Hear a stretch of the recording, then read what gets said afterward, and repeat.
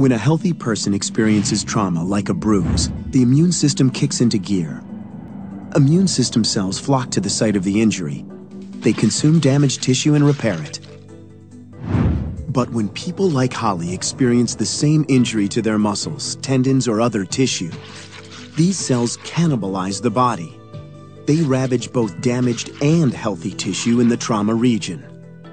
In the wasteland of dead tissue, a few living cells remain. They are stem cells, cells able to transform themselves into different types of tissue.